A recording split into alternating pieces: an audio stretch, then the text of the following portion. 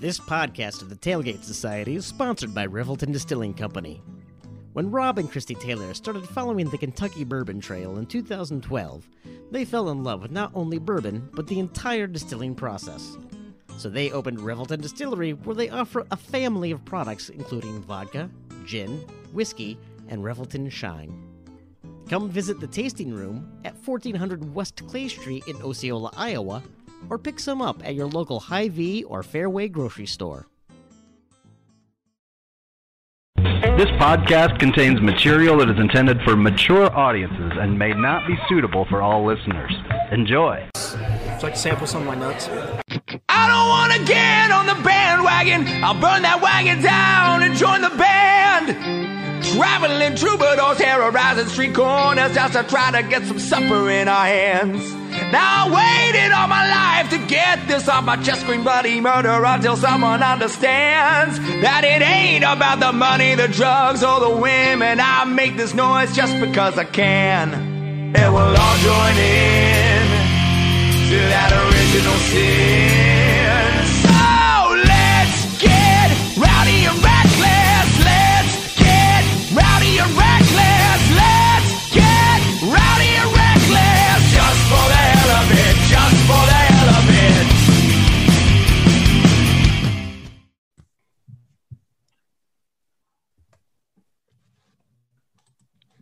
Hello, and welcome back once again to another edition of Old Man Strength, a podcast of the Tailgate Society and brought to you by Revelton Distilling Company in Osceola, Iowa. I am Tim Johnson, joined as always by Mr. Chris Shipley. Chris, how are we doing this evening? Short of technical difficulties and things like that, we're doing well. Yeah, I mean, maybe you might need to find like an IT guy. I don't know if you happen to know anyone who might be able to help you. I don't know. I mean, you'd think that this would not be my first time opening up a laptop, but now I got to navigate in both PC and Mac worlds. So it's a challenge. I'm not gonna lie. Yeah. So the new job has you on a Mac. How do you feel about that? It's nice. It's pretty smooth. There's a lot of muscle memory. Apparently Control V doesn't actually paste anything. So I don't know how many times I've hit that. The minimize and maximize buttons are on the wrong side of the browser. It's a struggle. So yeah, you keep this up. We're gonna have to call this thing very old man strength because you're beginning to sound a little bit like my dad.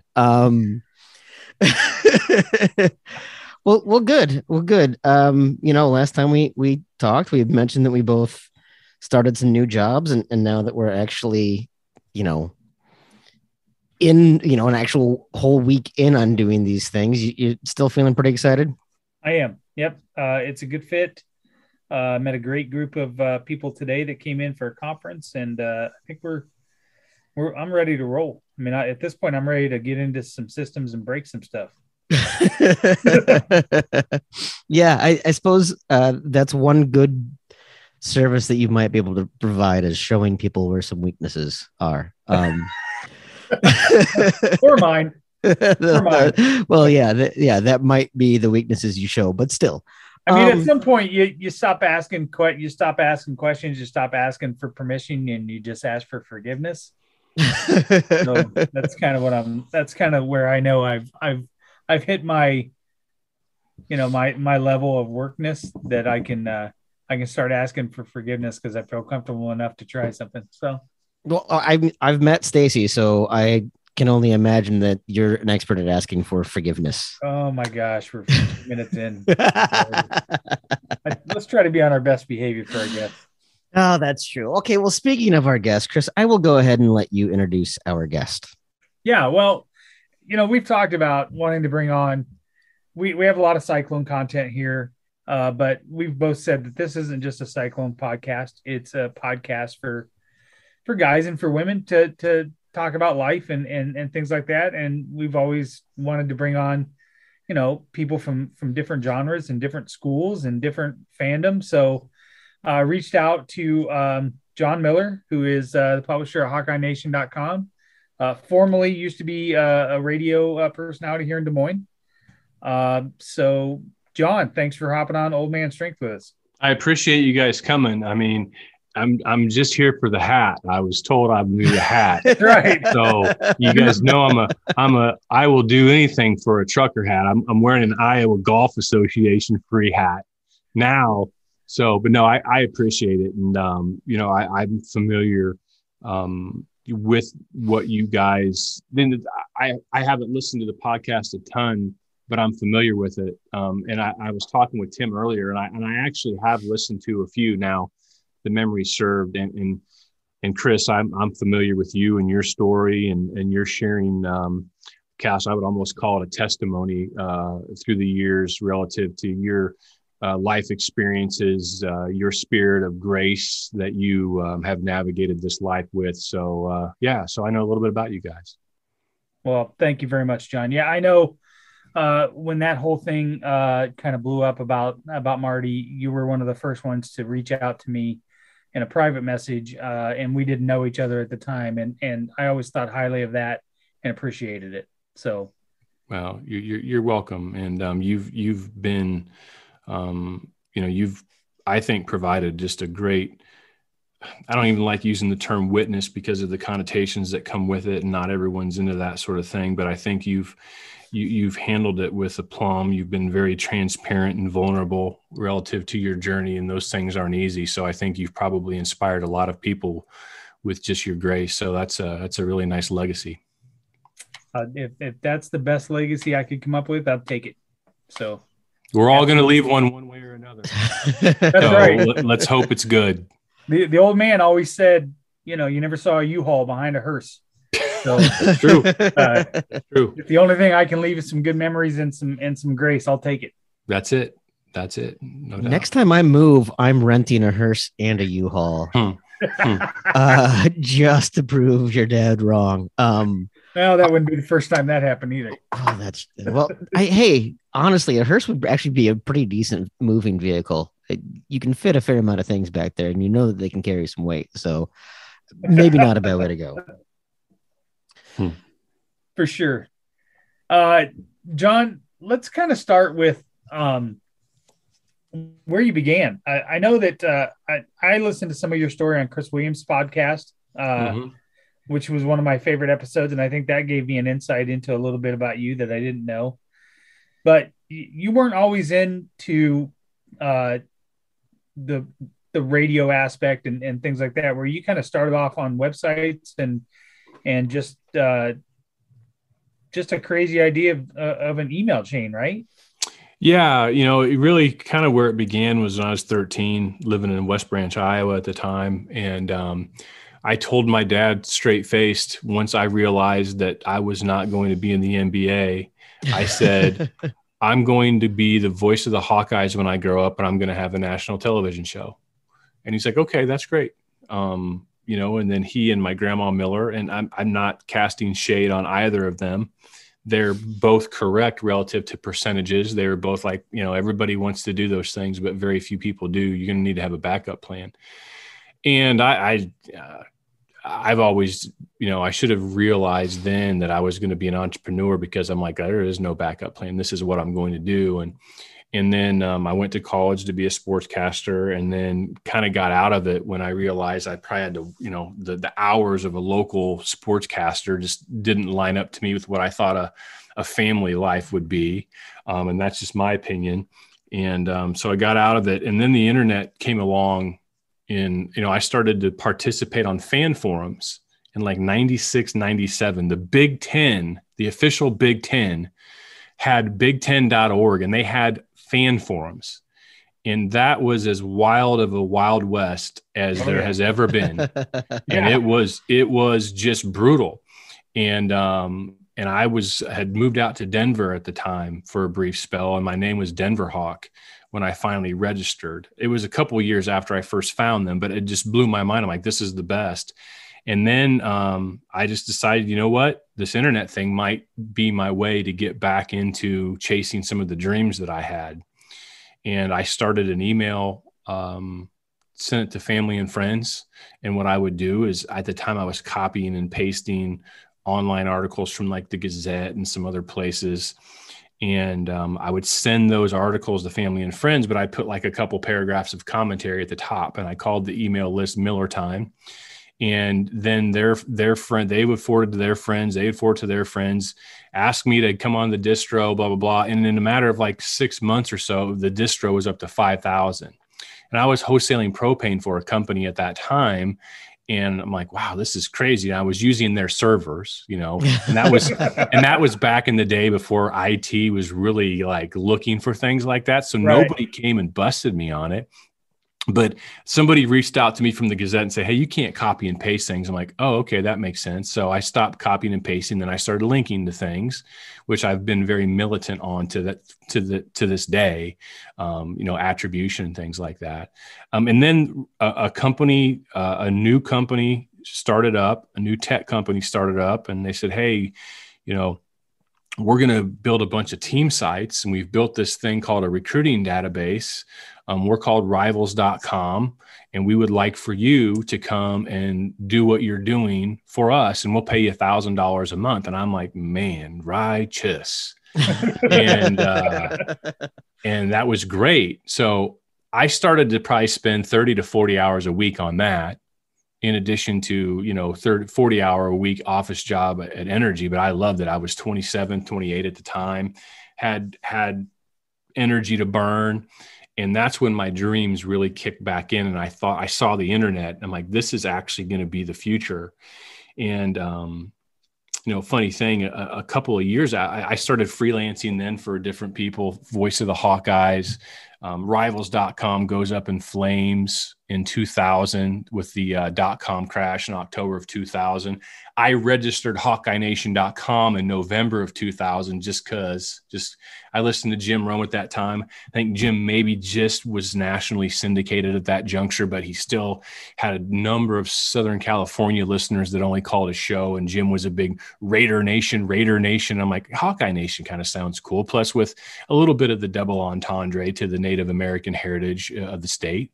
So that's why I bought it, not realizing that 5 months later, on April 14th of 2001, I would actually launch HawkeyeNation.com as an independent site when Rivals went belly up. And then shortly thereafter, I started freelancing with a paper periodical at that time called Voice of the Hawkeyes. And Voice of the Hawkeyes was owned by the same company that owned the Weather Channel. And they also owned a number of these periodicals around the country, the Notre Dame. I mean, these were big things back then. And I told them, I'm like, hey, we need to bundle a paper subscription with an online subscription, because online is where this thing is going. Now, folks, this is 2001.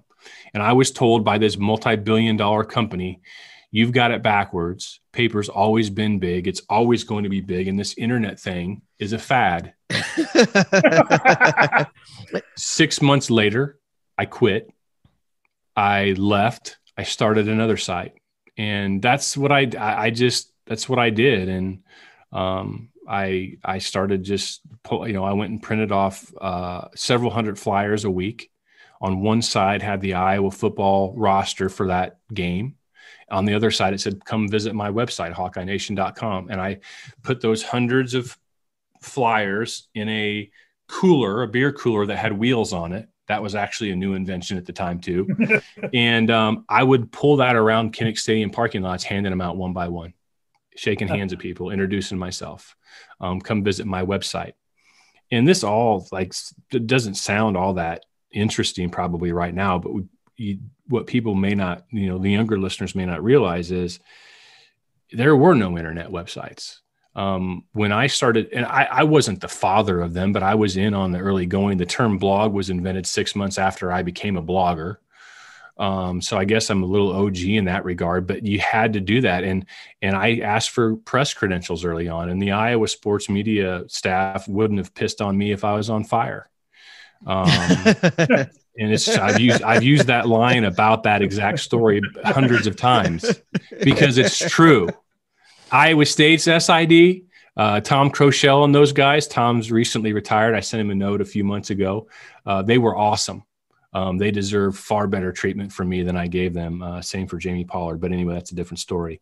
But yeah, I mean, it was the early days, and I was one of the first. And then Tom Kakert reached out to me a few months after I started doing back with the Rivals, and Tom was writing a monthly article for a periodical in the Quad City Times. Or not in the Quad City Times, but in the Quad Cities. And then Tom and I got to meet. Tom was the director of Big Brothers Big Sisters back then. Tom's a great human. And so that was 99. I mean, we're old, man. We are old. There's one day you wake up and you're the old guy. Back then, I was the young guy blazing trails. And man, it seems like it was literally a different life ago. I can relate to the one day you wake up and you're an old guy. I walked into this new job and everybody's young and I think to myself, I realize I'm 51, but I'm still like I am jokingly the problems I had today, but I'm tech savvy. I know most of the technical jargon that those kids know, but man, there's some conversations that fly around. And I'm just sitting over there in my corner going, I got nothing to contribute. So, Right. I'm with you. Did you, early in your career, did you ever work with Jim Zabel? I did. Jim and I started working with Jim in the fall of 2005. So in 2003, I had been asked to do a post-game show on WMT, AM 600 in Eastern Iowa called the Golden Harvest Hawkeye Huddle. I did that from my then home in Shawnee, Kansas with a radio board, did that for 2 years. Also in 03 and 04, I was driving up from Kansas City to Des Moines I think it was Thursday night, to just do a 1 hour radio show, the Polk County iClub radio show. Joe Schmelka and the late Tim Dara had me on. And I just felt like I need to do these things and show people I'm willing to bust my ass. That's just the only way I ever knew to get ahead.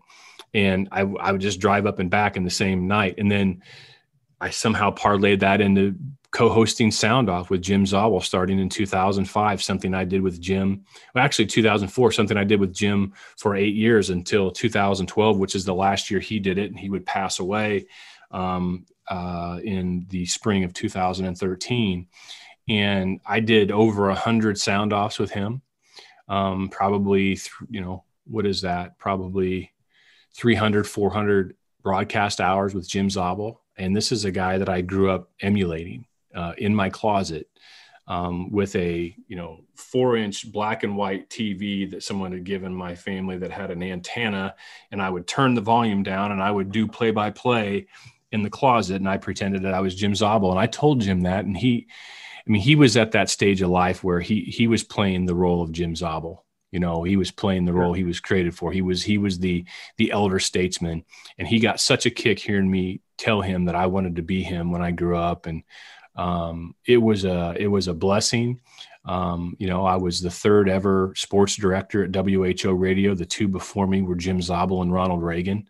It doesn't make me special. It just makes me lucky.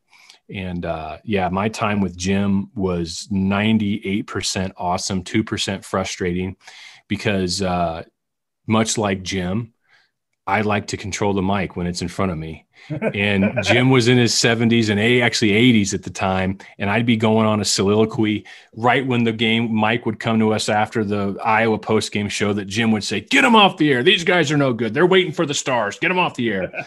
And I would start just trying to set up the scene, and set up just an opening monologue, and I'd be 2 minutes into it, building to a crescendo, and Jim would just come in, "Well, John, this is what I think." And I would just sit there and I'd grit my teeth, and I'd go home, and my wife was like, "John, you are doing this with someone that you grew up idolizing. One day you're going to be that old man if you're fortunate. Just appreciate it and don't let it bug you." And I didn't after that. I appreciated every minute with Jim. That's a great way to look at it. I grew up listening to Iowa. I was probably more of an Iowa fan growing up, just because of lack of options, I guess I would say. I mean, the Cyclones were not on much. It's the old Iowa State fan standby. Well, yeah. Of course, everybody's an Iowa fan. It was the only thing on the radio. That's right. But I can still remember Jim Zabel's call of Marv Cook catching that last second touchdown against Ohio State, and hearing it on the radio. It's still a vivid memory for me. Yeah, my entire family, we were listening to the radio at the time because we were in West Branch. We were in a basement in West Branch, Iowa, which Marv Cook is 4 years. He graduated high school in 84. I graduated in 89. So Marv's 5 years older than me. I grew up in West Branch idolizing Marv Cook. And yeah, that was a heck of a day, and just crazy to think those games weren't all on television. I don't think I ever saw the full game until like 15 years later when bootlegs started showing up on YouTube or something like that. And YouTube was only 3 years old at the time whenever that stuff started happening. So yeah, for sure. Sorry, I've been having some internet connection issues. So if I'm cutting out here in a bit, I'm gonna see what I can do. Sure. So you guys just keep rolling. Yeah. So I guess what I'll ask you next is and we'll talk sports, we'll talk family, we'll whatever you're comfortable with. Anything. But what would you say you're most proud of personally? I know you have a lot of pride in what you've done Hawkeye wise, but what are you most proud of personally? And you can't choose your family. That's too easy. Okay. Thank you. It's like people asking what's your favorite moment ever. And I'm like, well, I have to say my marriage, right, my kids being born, but really it's Tata Holloway standing on the field in Capitol Indoor. Let's not BS anybody here. I would say this, and it's funny because I'm at that point in time. I mean, I still do a little Hawkeye podcast every now and then, but when I retire, and Chris, you and I are the exact same age, and I hope to be done in 5 years with what I'm doing now with the energy company.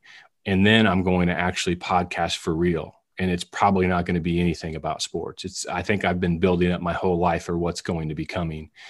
But I think the thing I'm most proud of is I've burned boats, but not bridges. I've been very careful to try my best to not be too much of an a-hole in my life to where I've made people despise me and close potential doors to opportunities that I may one day need to open. When I left the energy industry in the early 2000s to chase after these sports dreams, I left with respect, and I respected the people I worked with. I didn't say, how you like me now? I'm out of here. I don't need you. I've never done that. Even with the people, especially with people that I didn't care for, people that were gruff, that were grumpy. I would always walk by their offices every morning and I would smile and say, hey, good morning, Larry. How are you? I'm not going to say the guy's last name, but his first name is Larry. Hey, Larry, how's it going? It took me a year to crack through his facade. Larry became one of my best friends at that company. And it's just like, I've not burned bridges. So I've been able to walk back across some of them when I came back to the energy industry in 2013. And I'll tell you guys some things that I've never shared publicly. Seems like as good a time as any.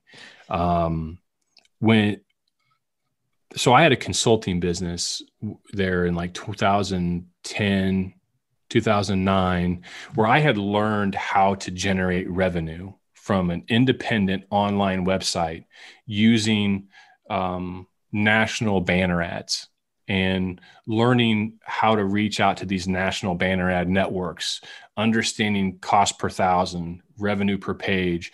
And I was making six figures just from my own efforts from advertising, national remnant advertising. And I'm like, you know what? I can help other Jon Millers out there do this too. I actually reached out to Jeremy Lind, and he and I were talking, and Jeremy was the former owner of Cyclone Fanatic. He was the founder of it. I'd reached out to him, and he and I were having discussions about me purchasing Cyclone Fanatic. And I realized that probably would have been a bad business decision because the Cyclone fans would have rightfully said, no, we're not going to support that. And then I put Jason Luch in touch with Jeremy. Jason, very successful businessman, great guy, great Iowa Stater. He's a great Iowan. And then I had mentioned to Jason, you need to hire Chris Williams. Chris was down, I think, in Shenandoah doing radio at that time. And Chris and I have a long time relationship. And anyway, so then I kind of showed those guys what I was doing. I had multiple websites around the country that were clients of mine. It was kind of the agency model. I take 15%, they get the rest.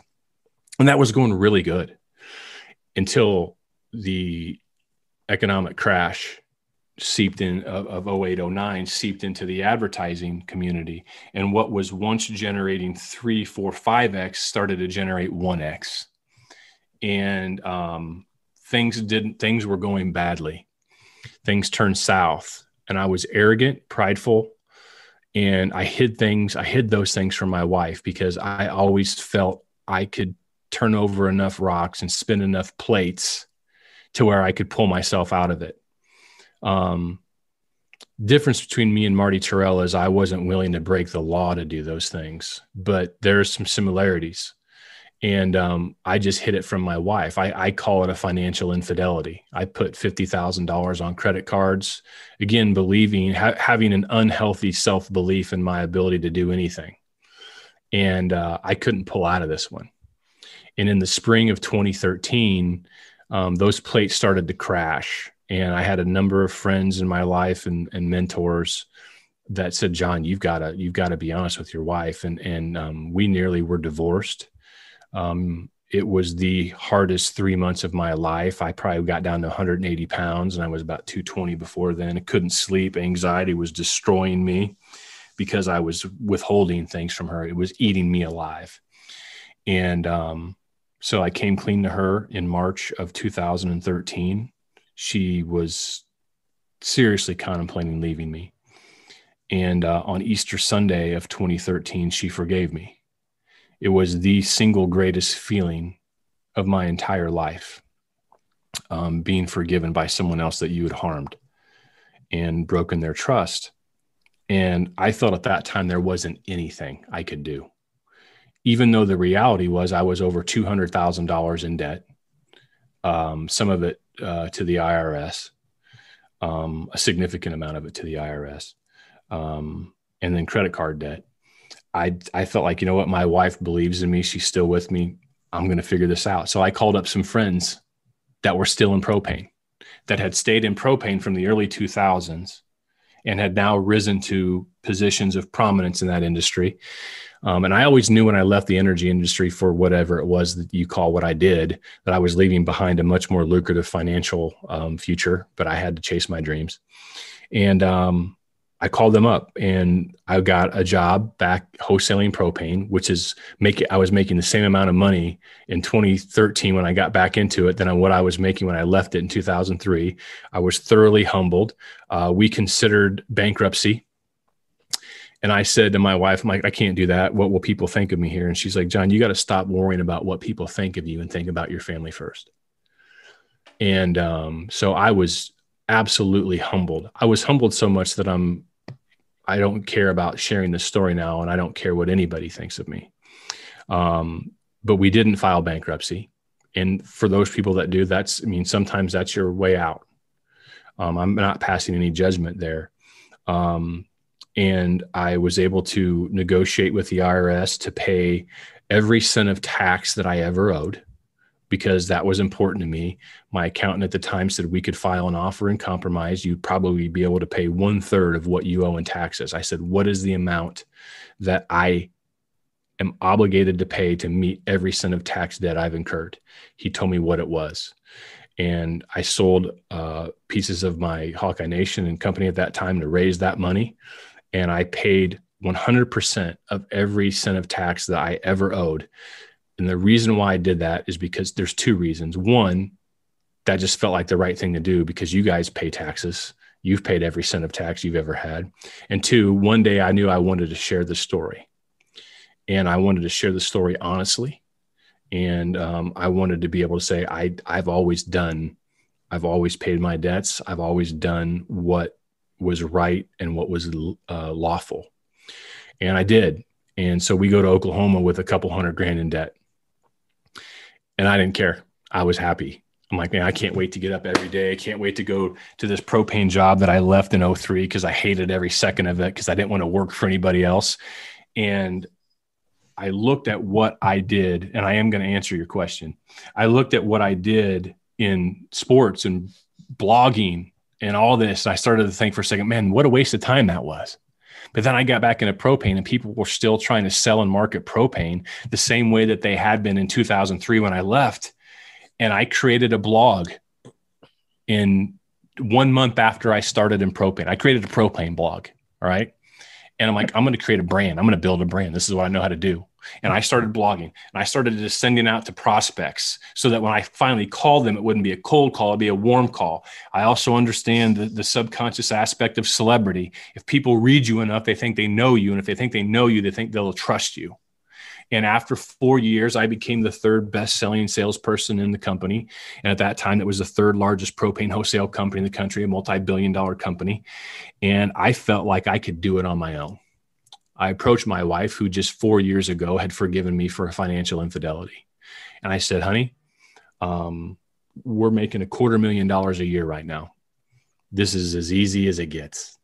But I want to start my own business, not because it wasn't about the money. I'm an entrepreneur. I want to build my own thing. I don't want to have to ask somebody for 2 days off for a long weekend in the winter when they don't let you do that in the industry. And she said, okay.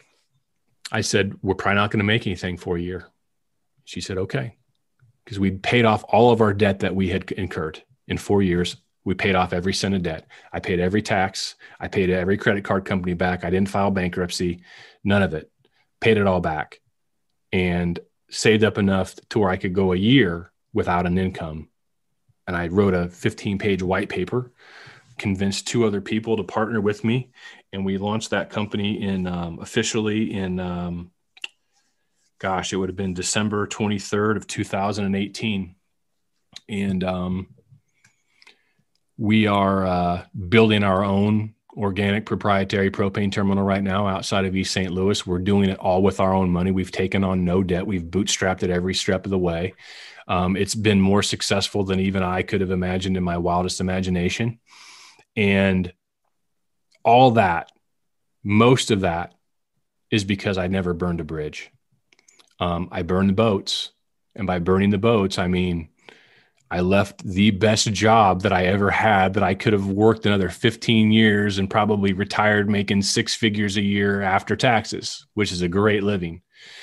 I just had more mountains to climb. I think I needed to prove to myself that blip version of Jon Miller that was so cocky and arrogant and full of himself that he made stupid mistakes that thankfully was able to work his way out of. That wasn't the real me. This is. And I'm proud of it. I'm not proud of it in a way that I'm proud, like, oh, look at my bank account, or look at this, look at that. I'm proud of it because it didn't exist. I'm proud of it because me and my partner shopped it around to some private equity companies, and they all told us that this industry doesn't need another propane wholesale company. And I, we just believe that we were going to do things differently, and we have, and we will continue to do that. So there's a feeling that an entrepreneur has when you build something of nothing, especially when everyone says you can't do it. And the same guy that told us that that the industry didn't need another propane company 2 years ago, we just wanted some spare capital around. We didn't mind paying 7-8% interest just to have it around for a rainy day. He gave us $1 million, and we paid him that back last week. And he sent us a note that said, if you guys ever need anything, if you ever need to do this again, I'll be happy to give it to you. You guys have done a great job. He's proud of us. And so I'm proud. I'm not prideful, if that makes sense. I'm just proud of it. Makes sense. It's an entrepreneur's pride. And those of you listening to this that are an entrepreneur, you get it. Those of you that are not, I just don't know how I can explain it any more than that. Sorry if I went way off the road there. So no, that's kind of what this whole podcast is for, is to talk about things like that. And I'll touch on a couple things that I think are important. You said something about pride and proud. There's a huge difference there. I remember my dad used to tell me, pride is probably one things that can get you into a lot of trouble. Because pride makes you kind of selfish sometimes.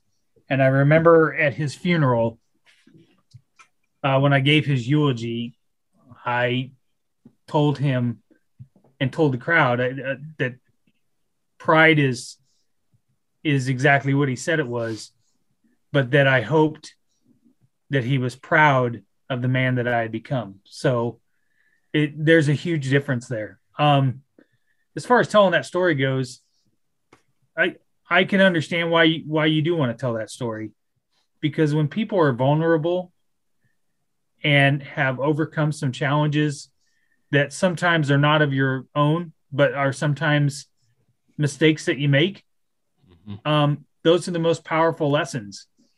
And you went through a lot of things that I think people need to hear, not necessarily the nuts and bolts of it, but the overall theme of having some integrity and digging your way out of it and not giving up. I think that's powerful. It's not an easy story for me to tell everybody about what happened to Dad and Marty. There were even some people in my own family that didn't want me to talk about it because they thought that it was embarrassing towards my dad. And to me, it was a way to tell everybody about my dad, the good parts of him, right? Mm-hmm. Sure, he was human and he made a mistake by trusting somebody, but he wasn't the only one that did that.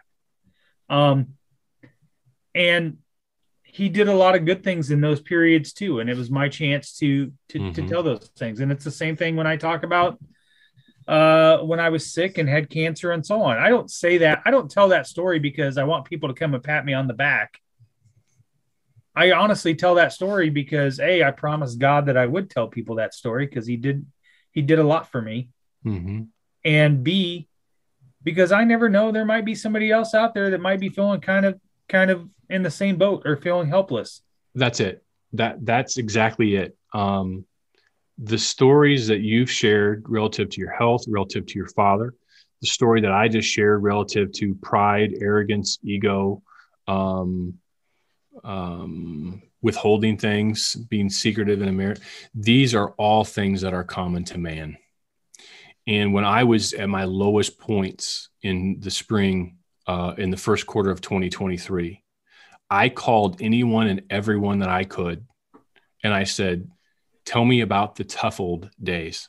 I called my dad. Dad, remind me of when I was little and you guys were living in a trailer in Guthrie Center, and remind me that you didn't have money to buy food sometimes, the things that remind me of these things. I called everyone looking for anecdotes like that. And then I asked them, how did you make it through? And I drew so much strength from those stories and those anecdotes of hearing the struggle that people went through, the fire they endured that forged them into what they became and what I saw. All we see is what we let people see. We don't get a chance to measure the temperature of the fire that forged them into the people that we see before us, the success stories that we see, of the things that we may idolize or look up to in those people. We don't usually get a chance to know those things. We only see the end result. The end result is insignificant compared to the journey that brought us to our current state of end result, since I'm hardly an end result. We need to share these stories. And listen, I could lose everything tomorrow and I'll figure something else out to do, because at this point in time, I'm content. I'm content. But yeah, you need to share these stories because there are people that do need to hear them. Whatever your story, my story, Tim's story, everybody's got a story. We just need to slow down and listen because someone needs to hear it. I do. You know, I'm really glad that you talk about that, because one of the questions that I had as you were telling your story, you kept on referencing people that you would talk to, people that would pull you aside and maybe give you a difficult conversation, or people that would help you understand. I think, you know, and earlier you talked about people who were mentors to you and helped kind of help you find your voice. Right. One of the things Chris and I want to be able to talk about it as this podcast is, as we joke all the time, we're old and we know everything, but the idea that now you also get to play a role as a mentor or as someone who helps someone else find their way. And I was wondering if you could talk a little bit more about what you feel you're doing, because it's very clear to me that you feel like you have an obligation, as much as it is to be a man of integrity and don't worry about what other people think as so much as whether or not you can look at yourself in the mirror. Right. But that you also have, I know that you're a dad. I know that you have all these other people that are involved in your life. I wonder if you could talk a little bit more about how you view the lens of being now and quote unquote elder statesman in a lot of ways, and what you how you manage that. I enjoy the place in life where I truly do not care what anybody thinks about me. And I really enjoy the still having a platform that people still, I think, sometimes care or want to see what I say. That could go away tomorrow too. And maybe I'm misreading that, because I certainly have misjudged the power of my own brand at various stops along the way. Sure. But I enjoy telling my daughters every aspect of weakness and failure. Not failure, we don't use that term. We fail when we quit. But I've told my daughters everything. I've told my daughters about periods of life where I just was, I was certainly not the kind of guy any of them would have tolerated to date. Let's just leave it at that. And they're aware of the story that I just shared with you relative to the financial infidelity and the ego and all that. And because they also experienced some pain from it too. But I really enjoy when people reach out, like you did, Chris, or, Chris Williams and I, we converse quite a bit, and we can go a month sometimes without text exchanging, but then we'll exchange texts every day for a week. And it's typically has nothing to do with sports. And it just has everything to do with life and positioning and me talking to him saying, dude, you're burning it, man. You're burning it at both ends. Can you keep this pace up? And because Chris is phenomenal. Chris is a way better person, way better on the radio than I ever was. Who doesn't love Chris Williams, except for the most, myopic Iowa fan, but that's their problem. I mean, Chris is just a phenomenal person, and he's the real deal. There's no fake to him where there was to me on the air. So I enjoy that now when I get an opportunity to talk to people and people seek me out. And you know what, another thing that I enjoy doing, and I'm not going to say any names here, is when I see young people in the media and other places on Twitter, and I see them hustling, I see them grinding, is I like to reach out to them. And I don't tell anybody about it, and I'm not going to say any names, just to encourage them. It's like, dude, I know how you feel. I know that these people loathe you. I know they don't like your modus operandi because you're not quote unquote traditional. You may wave your fan flag a little bit too much for some liking of some of these people. They're going to sneer at you. They're going to say things behind your back when you're not there, because they did for me too. But people can't shoot you down or try to shoot you down. There's one prerequisite for someone trying to shoot you down, and that is you're already flying. So keep flying, because you were made to fly. Fear not the sky. I say that because I wrote that poem to my daughter, and I used it a lot. Fear not the sky. You were made to fly. Who gives a bleep what any of these people say? Some people are institutionalized. They know no different, and that's okay. It's what they came up with, and that's fine. Not everyone's an entrepreneur. Not everyone's a grinder relative to stepping out and doing their own thing. Doesn't mean that they're not grinders and they don't work hard at what they do. but they're taking shots at you because you make them insecure.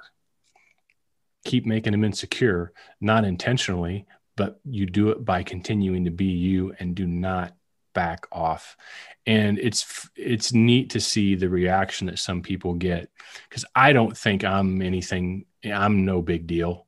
I'm just a 51-year-old that just wants to golf the rest of my days and do so in anonymity and be able to pick my nose at a stoplight in Kansas City because nobody recognizes me anymore, especially with my hair falling out.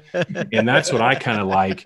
And it's like, but it's interesting that some people still get they really appreciate it as if I have more pull than I do, or celebrity or whatever. And so I recognize it. I don't get any pride from that anymore.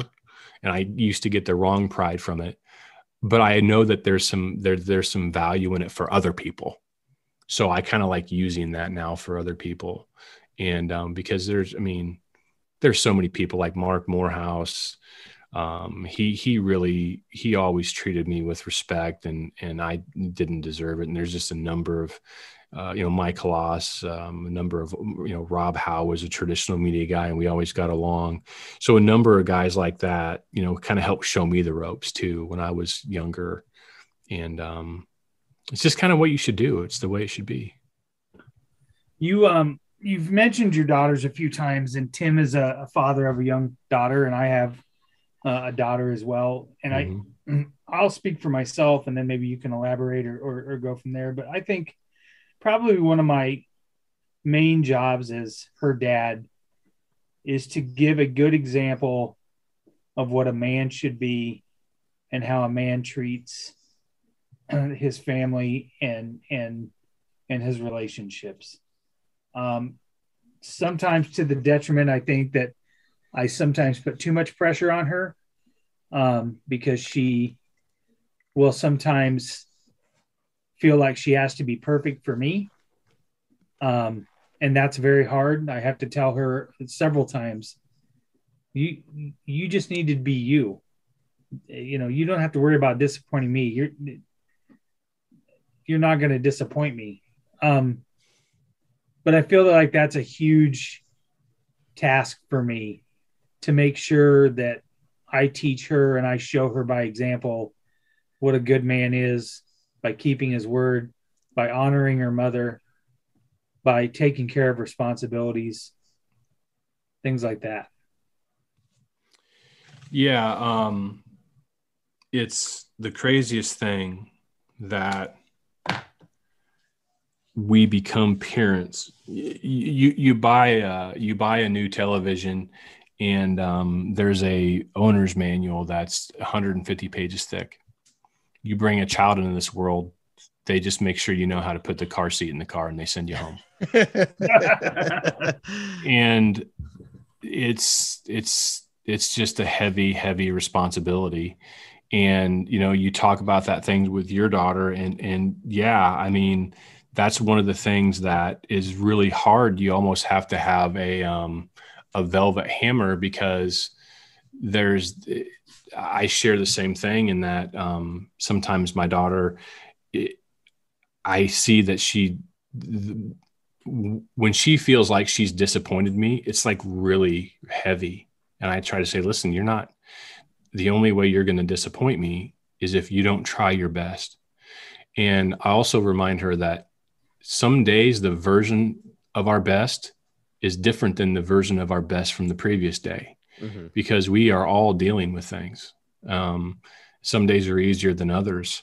So really, that's what I've tried to say more than anything. The most consistent thing is just give it your best shot, so that you can look back. And if you don't hit the height you wanted to hit, or you don't reach the goal you set for yourself, you'll be able to say, well, I did everything I could. It just wasn't good enough this time, but there'll be another time. And, but as far as what a man should be, I think that I feel really, another thing I'm very proud of, because you said I couldn't say it, but is the father that I've been. I haven't been perfect. I was an alcoholic for the first 3 years of her marriage, but she never remembers me drinking. And my kids will never, ever have a memory of their dad drinking. And, But that also, I got sober, but I still had a lot of problems, and our marriage wasn't good at the time. And she felt like she needed to be perfect so that we didn't fight about that. So there's just a lot of things. So I wish I could do certain things over, but you can't. You can only do the best with what you are now. But I think that the relationship I have with both my daughters is, I don't know that it could be any better. And I feel really good about that. Amen. Let's dive into the bad part of this podcast, I suppose, and we'll take some Hawkeye questions. I told you guys. I mean, that's like I'm phasing out of the whole talking sports stuff eventually, but we'll still go.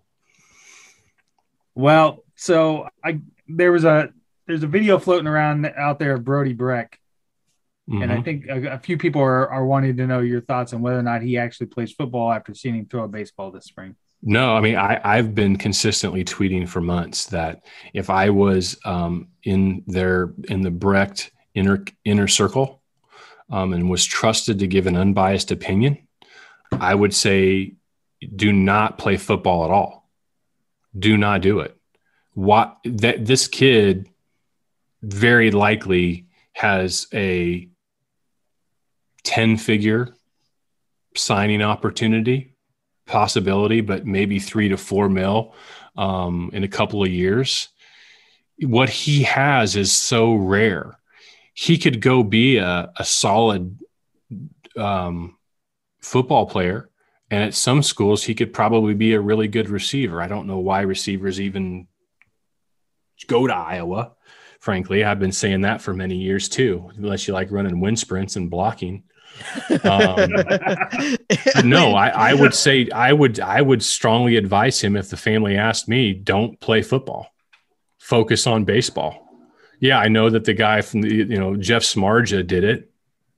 That's great, but what's the point? You can be a multimillionaire at baseball almost guaranteed unless you blow your arm out. And if you blow your shoulder out in a couple of years, okay, then go play football. You're still an athlete. So no, I mean, but you know what? Ultimately, I want him to do what he wants to do. Right. Mm-hmm. And I am big on trying to not have any regrets or any I wish I would have. And right now, maybe he feels like he would have a regret if he didn't try playing football. But I wonder if he would get hurt in football, if he would always be haunted by the regret, I should have just focused on baseball.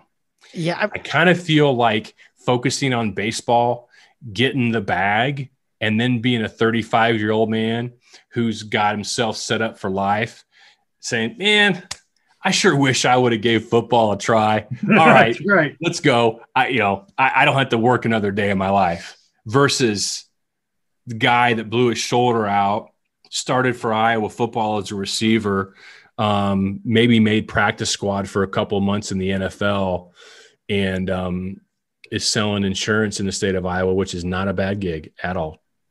But it's not what I think awaits him in baseball. I think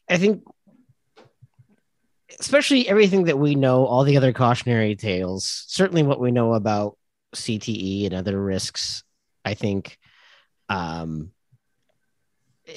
have a hard time ever recommending that someone would pick football over baseball. And I haven't watched, I can't remember the last time I watched any college baseball for sure.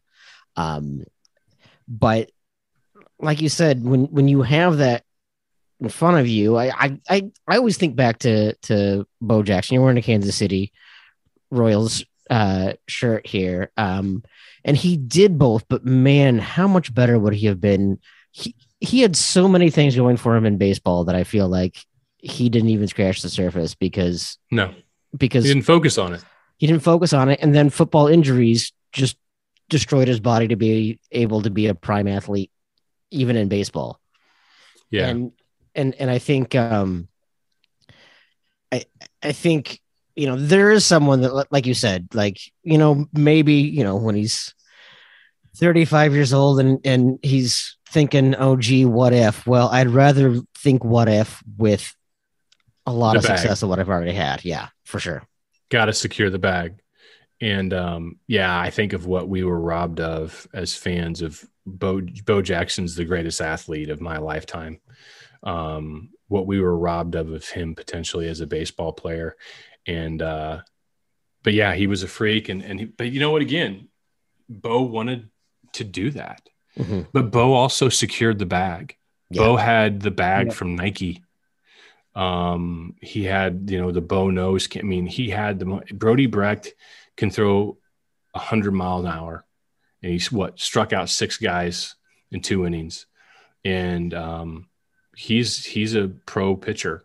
He's going to get paid like a pro pitcher, even if he never makes the majors. If he keeps on this trajectory, I would not mess around with football. Iowa's got enough guys that can run wind sprints and block. I'm sensing a little bit of bitterness there. It's not bitterness. It's just, and this is so bougie, man. I admit up front, they were 10-4 last year. It was so freaking boring. So boring.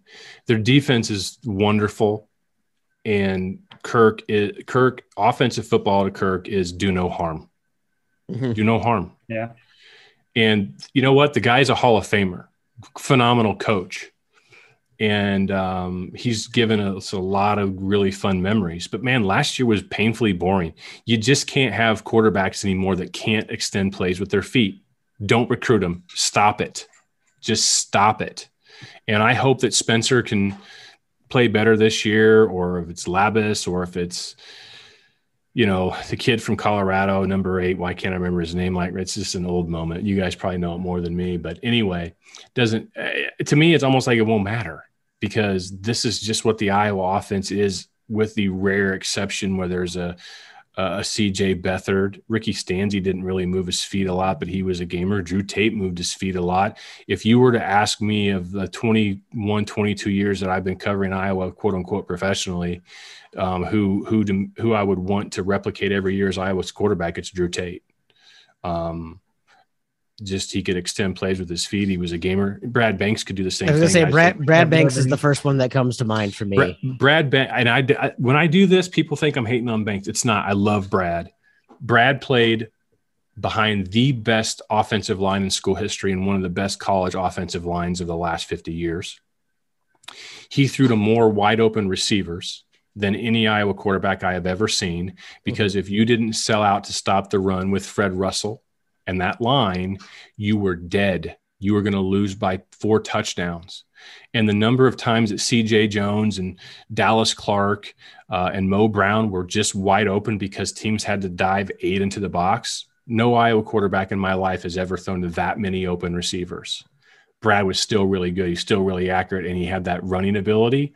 But I think that, Drew Tate, it's like making me say one of my kids that I like more than the other. but yeah, Tate's my guy. Spencer Petras is, I think, an incredible quality human with a strong desire to lead. And I think Spencer will be in leadership positions in his life and do really, really well. George Brett one time said that sometimes when you're struggling at the plate, you have to try a little easier. and I think that Spencer just, it's like the old record players where, it's a 78 playing on the LP speed, and it's just, or it's the vice versa. And it's like chipmunks. Spencer just, it's not mentally slowing down for him. And I don't think it's going to. So, yeah, it was hard offensively to watch last year. Yes, Iowa won 10 games. And I realize I'm a Delta Bravo for saying things like this. But it's just – I want some style points, man, I guess. Maybe that's it. Maybe I'm just spoiled. There's nothing there's nothing wrong with that. So that leads to my next question. And I swear it's not a troll question. I'm not trolling. I'm not trolling. I could have made an Iowa State baseball joke a few minutes ago. You could have. Because it's the new me. It was a fastball right down the plate. You totally could have took it. Tim put it on the platter. I grinned and I kept my mouth shut. I did. baseball went away when I was in college, so it still hurts me. Yeah, It does. all right. Brian Ferentz taking over the QB job, the QB quarterbacks coach. Is it good or bad? At first I think I was like, oh, they should have gone out and got someone that's played the position. And, Brian had the quote from a few years ago that he said he didn't know anything about quarterbacking. Brian Ferentz is a football savant. And these guys that are assistant coaches are pretty much all football savants. If I can sit on my couch and break down the footwork problems of quarterbacks at most levels, which I can watch a quarterback drop back to pass, and I can tell you by watching his feet and his delivery, I could pretty much in my mind I know like that's going to be a catch. That unless the defensive back makes a great, you can see it. You watch enough, you can see it. The back leg is everything. The release point. You see the speed. You see that little hop. You can see. I'm just some 51-year-old, never played college football guy sitting on the couch. Brian Ferentz can figure it out. I think that it's good that the Iowa's offensive coordinator is also the guy that spends all that time with the quarterbacks because it creates more synchronicity between the two. It allows the offensive coordinator to spend more time with the quarterback, which is a really good thing because the coaches are limited on how much time they can spend with it. I just feel that the biggest hurdle and obstacle to overcome is Kirk and how Kirk views offense. I don't think for a second that this offense is what Brian would do. I'm not saying it would be 100% different. I think it would look a lot more like the Patriots. I think it would be a lot more like what Iowa did against Ohio State, 2017-ish or so, somewhere in there, when they scored 55 points. I'm not saying they would have an offense that consistently could put 55 points up against an Ohio State, but I think it would be an offense that would, this is a school that poops tight ends, All-Americans. Okay. You're going to replicate that, then do it. Listen, Iowa recruits around what they can replicate consistently. They can replicate good line play, year in, year out on both sides. Their defense is set up to where you're not going to have too many superstars because it's a lot of two gap. It's a lot of gap assignments, complementary football. You go do your job so the linebacker can get a guy in the hole. Defensive linemen don't rack up a lot of TFLs because that's not what they're supposed to do. And offensively, they know that they can consistently recruit and build and develop offensive linemen because that's what the state of Iowa produces a lot of, just hosses. So their offense isn't ever probably and shouldn't be some super dynamic thing, but it doesn't have to be some type of, trail of tears.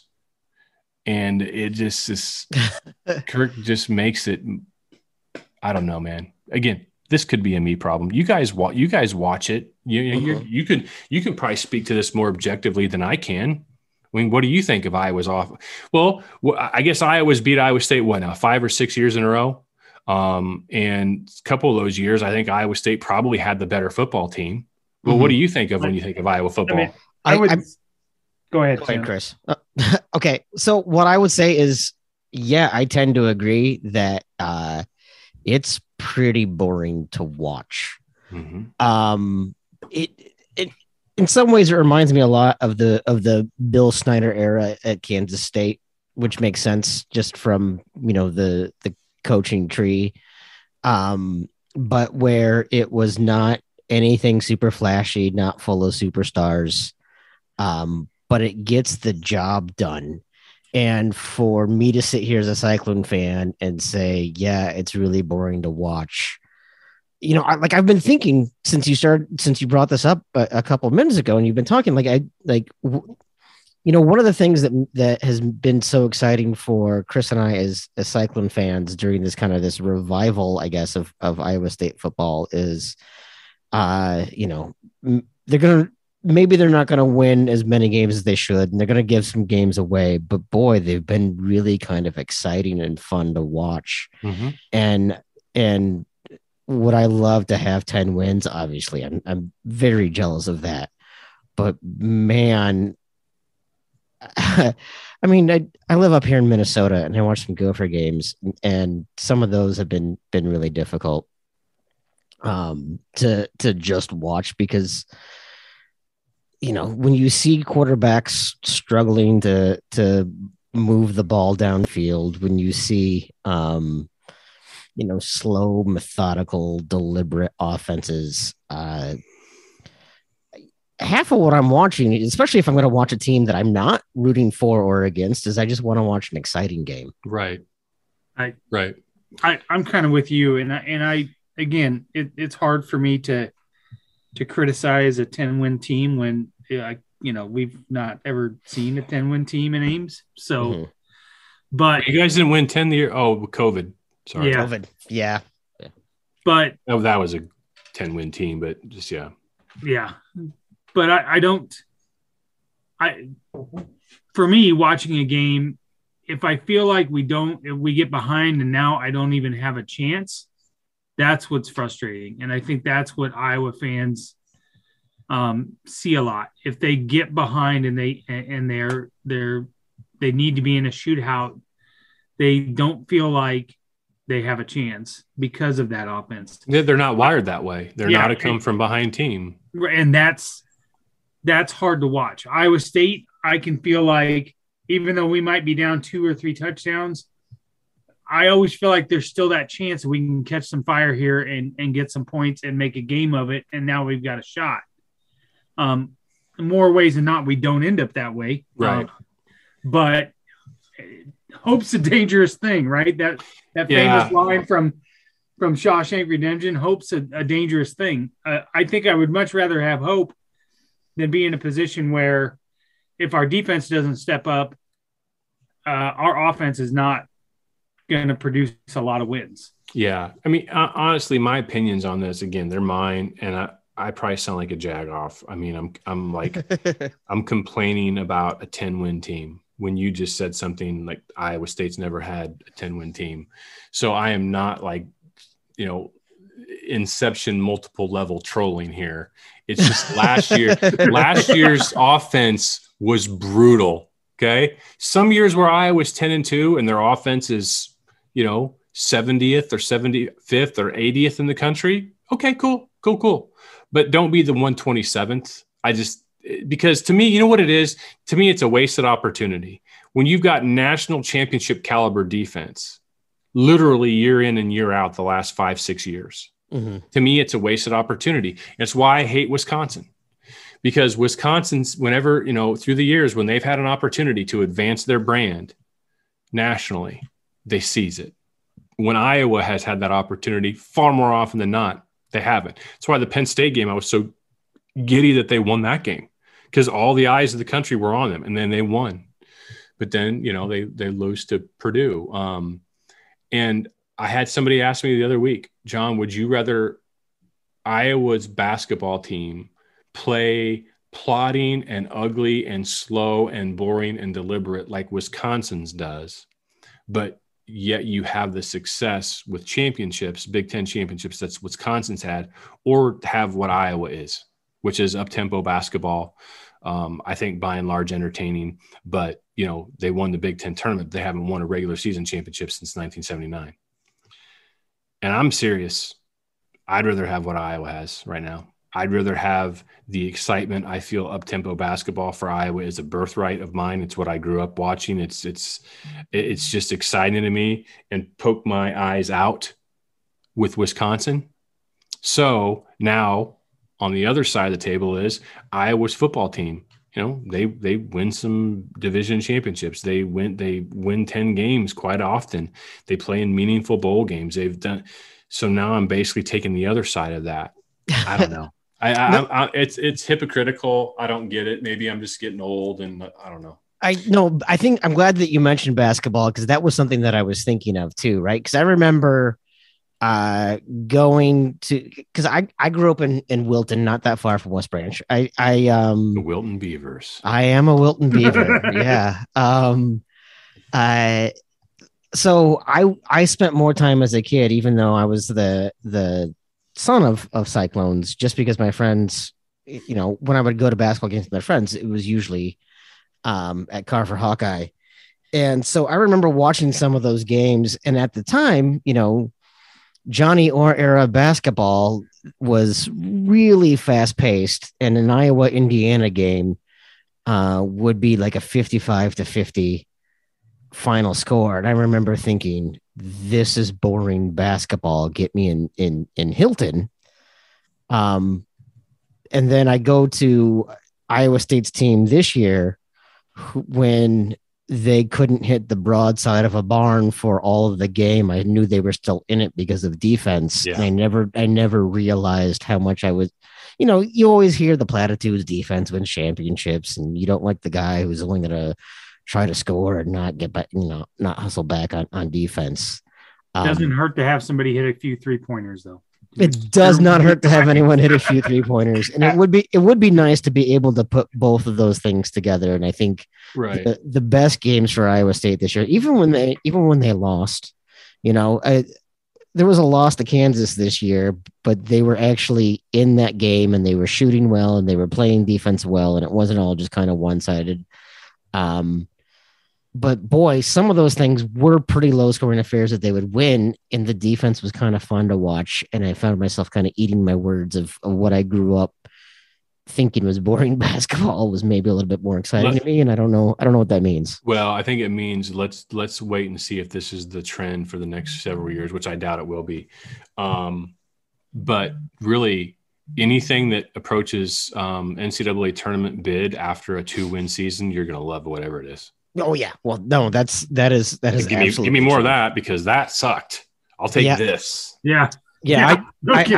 I said that making the tournament was great. Everything else after that was gravy. And then after their first game, I was like, gravy is delicious, and I want more gravy. Yeah. I watched until the national championship game. I watched 10 minutes of the NCAA tournament after Iowa got beat in the round one. I was so freaking pissed. And so it wasn't pissed. It was just more disappointed, because I felt that team actually had the best March makeup of any of Fran's teams, with the backcourt depth that they'd been showing for 13 straight games, and with Keegan, who is the best Iowa basketball player of my lifetime. And then, and then that happened. That's a broad statement. And I think about some of the absolute talent that has gone. Keegan's the best. Keegan's the best. And I fully will toss out, the perils of recency bias, but we have metrics today, the advanced statistical metrics that we can look at relative to efficiency. What Keegan did from an all-around standpoint, there's been no player in my lifetime or my cognizant Iowa basketball memory, which goes back to 1980, that was better than Keegan Murray. And then throwing those measurables out, there's no analog for him in my lifetime of watching Iowa basketball. 6'9", point forward, Scottie Pippen-ish. I love Roy Marble. You literally just had a national player of the year. Luka Garza is the best offensive threat scoring, the best offensive scoring center in the history of Big Ten basketball. Mm-hmm. Keegan Murray is the best Iowa basketball player I've ever seen. Wow, I'm not saying you're wrong. That's just a bold statement. In 2 months, the NBA is going to tell you that I'm right. All right, I'm fully prepared for that. I wouldn't call Tyrese Hunter the best Iowa State basketball player of the last 15 years, and yet in the NBA, he's proven me wrong on that. Well, you guys have a lot more to choose from. Yeah, that is fair. Yeah, it's one of the few things we get to hang our hats on. So, right. So again, this is not a trolling question, but what do you think Fran's problem is in the tournament? Why has he had guards? Guards? Yeah, it's guards. This team had more, but the NCAA tournament is all about guards. It's about guards that can create off the dribble, get to the rim, draw attention, and then either score, have that ability to score at the rim, which you need to be really athletic to be able to do in that level, or then just dish off dimes to guys that are open because now you've drawn double attention. Iowa prior to this year has had a handful of players over 15, 20 years that have been able to do that. Devin Marble could do it. Mike Gazelle could drive. He could get past that first guy, but his scoring percentage at the rim was not good. Joe Toussaint could get past anybody. He just couldn't control himself once he got past them. Tony Perkins was the reason why I thought this team could do it, because Tony over the last 10 games really did a lot of primary ball handling and half court sets, and he was athletic enough to get past that first guy, and he was nails. So, and then Ulis, he can get past guys, but he would get past guys, and then he wasn't a threat to score. But I just felt that Keegan's ability to drive, to take people to the rack off the dribble, Chris's ability to do that, Patrick to a lesser extent. Patrick has so much funk in his game. I don't really know what his ceiling is. Maybe he's a lot closer to it than people want to believe. He in half court, he gets lost. He gets caught up in the air so much, and it drives me crazy. But he's talented. I thought this team had enough to get to the Sweet 16. And they came up against a team that had a really, really good guard from Kansas City. They came up against a team that had 5 or 6 super seniors on it and 5,000-point scores. And that guard was one of the best guards they'd played all year. It's a guards game in the tournament, and that's why Iowa will continue to struggle until they can have multiple guards that are as athletic as Tony Perkins, can get to the rim and finish and do other things. And they are just outgunned. Fran's Siena teams had more consistent guard play than Fran's Iowa teams. Now, that doesn't mean Fran has not tried to go get them. Sure. He just got a kid, there'll be a freshman coming in this year from a prep academy back east that was probably his best point guard recruit, and that's good. The Dix kid, hopefully from Council Bluffs, he can come back and be as athletic as he was. He's a good shooter, but that is the white whale for Fran. Is a 2 or 3 really athletic perimeter guys. It wasn't that Wieskamp wasn't athletic. Joe was really athletic. It's just not the level of guard play that Iowa State's had. Mm-hmm. Yeah, that's something. Even when you say Iowa State, really, if you look particularly over the last 5 years, there have been way more Cinderellas that have done way more. There's always the Cinderellas in the first round, maybe the second round, but you saw the past couple of years have had some of the lowest seed averages for a Sweet 16 or an Elite 8 or whatever, and you're seeing a lot of these small schools, and a lot of that does because they're undersized teams, but they're playing a completely different style of basketball, and I hadn't really thought about it, but you're right. It's a lot of guard heavy play and a lot of creators, right? It's not kind of that traditional style and the transfer portal era is only going to make this more common, where you're going to get guys that had recruitable to Big 12, Big 10, ACC talent. For whatever reason, they didn't mesh with their team. Maybe they were third in line and everybody thinks they're the guy, and they transfer to a Tennessee Chattanooga, or they transfer to a Murray State, or just because they know they can get there instantly and immediately and play, and those teams are going to benefit from it. So this Cinderella phenomenon is only going to become more common. Yeah, absolutely. Yeah. What do you call Cinderella when she's a dime a dozen? My ex-wife. Wow. I'm gonna leave that one alone. Chris, did we get any more questions from any listeners? We didn't. No, we've kind of hit some of the gamut. There were some questions about early on what he had done, so we kind of touched on that. So John, I'll probably finish with this question, and then we can let you have the rest of your night. I really appreciate you coming on. I know that you have made some changes and transformed a little bit your feelings and how you view things. What do you think the biggest difference between 2015 Jon Miller is in 2022? In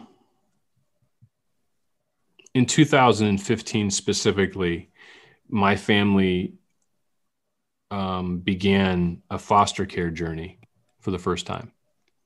And then in 2016, so we fostered 2 girls, one in 2015, one in 2016.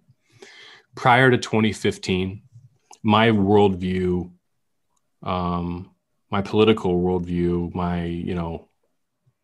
I was like, anybody in this country can do anything that they set their mind to do if they just try hard and work hard, and you too can achieve the American dream. And then we fostered.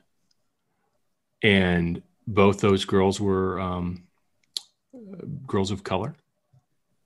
And they both had drug addicted mothers and fathers.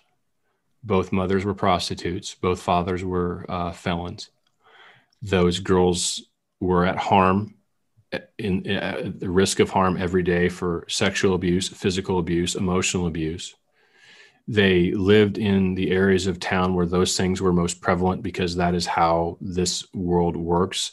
The schools they would have attended are in the worst parts of town, and the American school system is set up based on the tax base of your local community will dictate the level of education that you get.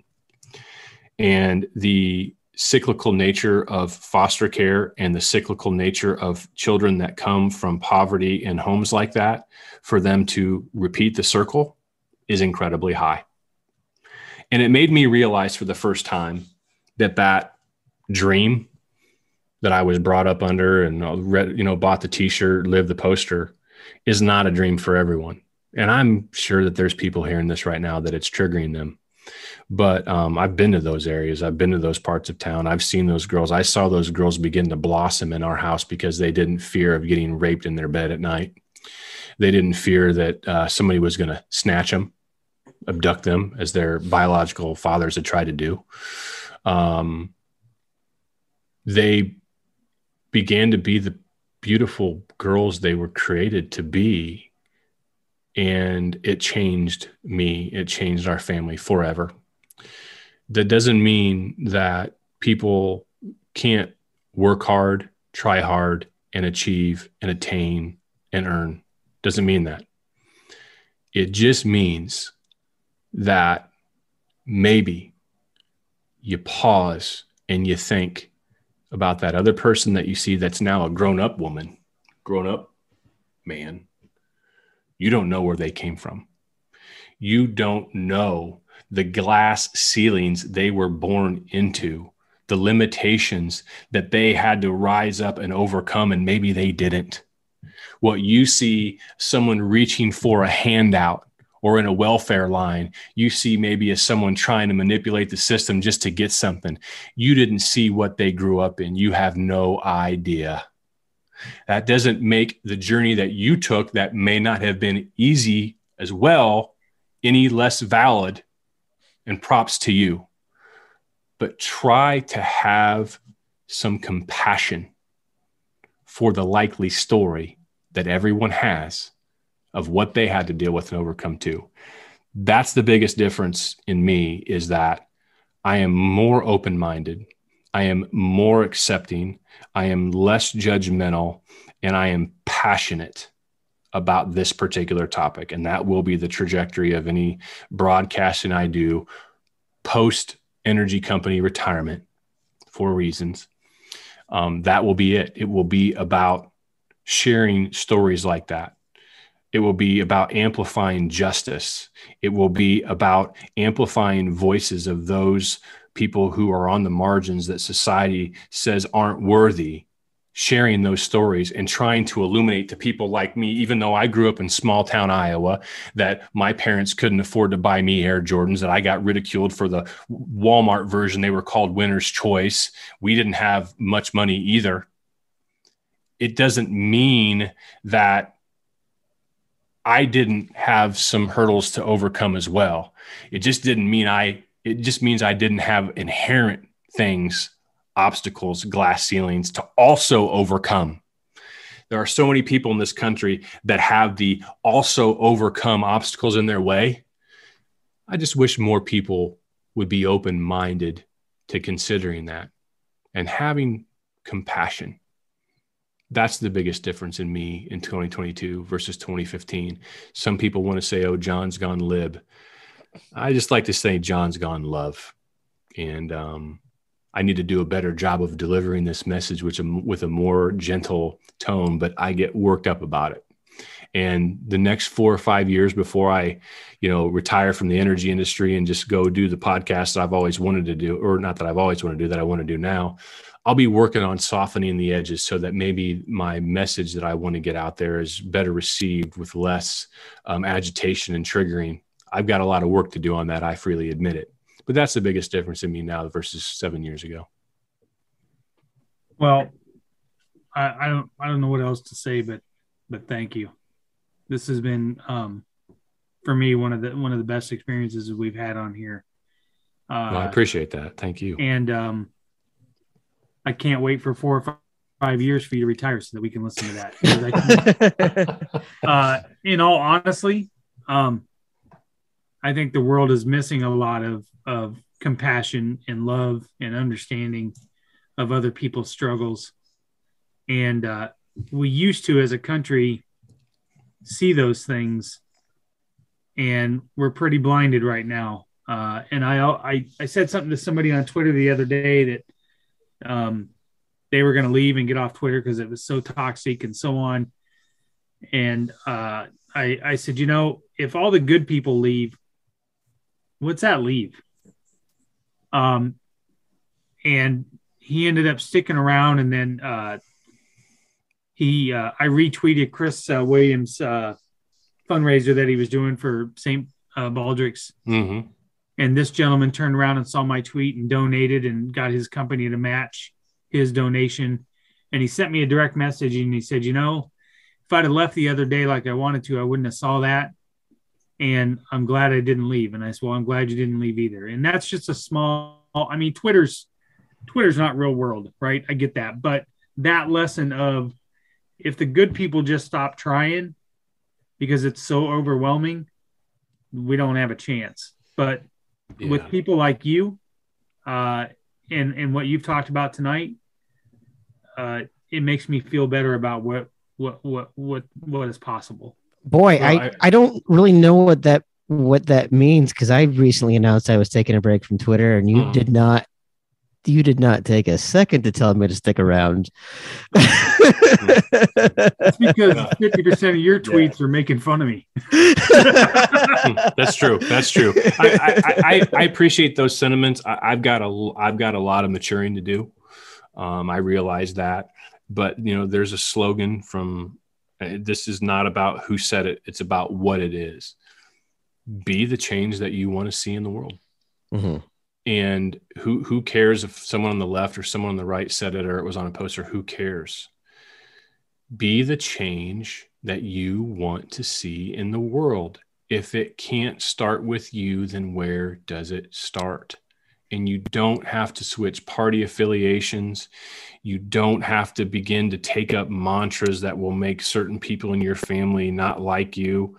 But if you want to live in a better world, a more loving world, then start right now in your house. Stop this thinking of, 4 legs good, 2 legs bad, Orwellian style garbage that's been a part of political playbooks for the last 2 centuries on this planet. Stop it. Unplug from it. Turn off CNN, turn off Fox News, turn off the poison machines. What do you want to leave as a legacy in this world? Let's bring it back to where we started. We will all, every single one of us, whether we choose to or not, there is no getting off this ride. Each and every single one of us will leave behind a legacy. When we all pass, when Jim Zabel passed, there was a big outpouring of emotion and stories, things like that. A week later, that stuff was done. When I pass, there'll be some people that say some words about me for a week, and outside of my family, that'll be done.